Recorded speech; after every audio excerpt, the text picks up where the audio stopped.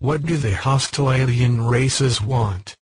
Is this the reason for the abductions?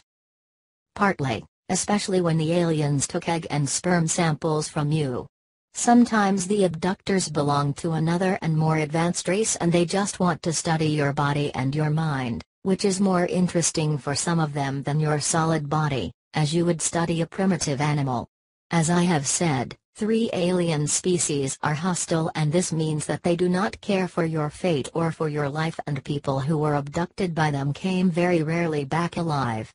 If someone is able to report an abduction, it means in my opinion that he or she has not met one of the aggressive species, or that he or she is a very, very lucky human to be alive.